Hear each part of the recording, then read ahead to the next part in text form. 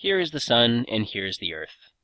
The Sun emits energy at a huge rate, almost 4 × 10⁻26 joules every second. This energy takes the form of electromagnetic radiation. Specifically, it's mostly visible light. The energy spreads out in all directions like a sphere, and by the time it reaches the Earth, it has been spread over a giant area. But why is it 10⁻26 and not 10⁻27? What dictates the energy? The answer is the Stefan-Boltzmann Law. In this formula, what area do we use? Is it the area of the Sun or the area of the solar energy sphere? The answer is it's the area of the Sun, because the Sun is the object emitting this power, so we use its surface area. So the emissivity we'll use 1 because we'll assume it's a black body. We put in the Stefan-Boltzmann constant, and the area of the Sun is just the area of a sphere, 4 pi times the Sun's radius squared. T here is the surface temperature of the Sun. When we calculate, we get a value of exactly what we wrote before. When this energy, this power, reaches the Earth, it is much less intense because it has spread out to a giant area. So the intensity has dropped, and we could calculate it.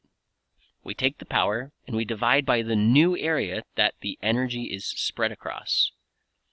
Because this energy sphere is exactly that, a sphere, the area is 4 pi times the radius squared.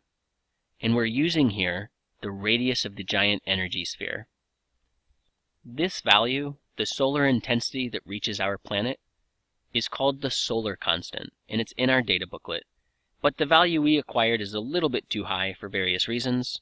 The true value listed is 1,360 watts per meter squared. To recap, we have the Sun, and way outside of it is this solar energy sphere.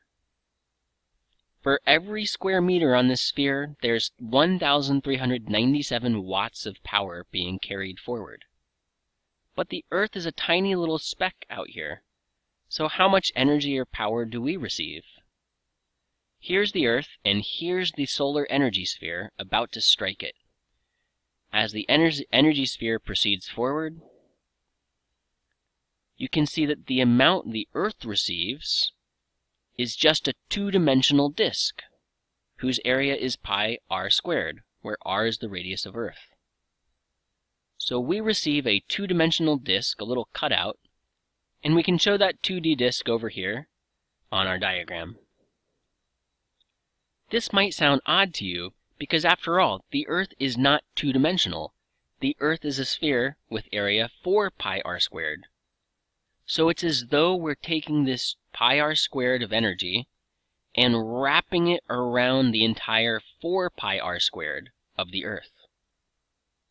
Remember that intensity is power divided by area squared. So the power contained in that two-dimensional disk is being stretched out across 4 times the area. And so the value here, 1397 watts for every square meter, that value for every square meter actually has to be spread out across 4 times the area. So to find the true intensity for every square meter on the spherical Earth, we divide this number by 4 to arrive at around 349 watts per square meter of the entire planet. Now we know it's actually less than this. This is how much strikes our planet. But our planet has an atmosphere, and when energy strikes, some of it is reflected and only some is transmitted. We know that the albedo on average of the Earth is 0.3, and so how much is transmitted finally to the real surface of Earth? It's 0.7 of the original amount, which comes to about 244 watts per meter squared.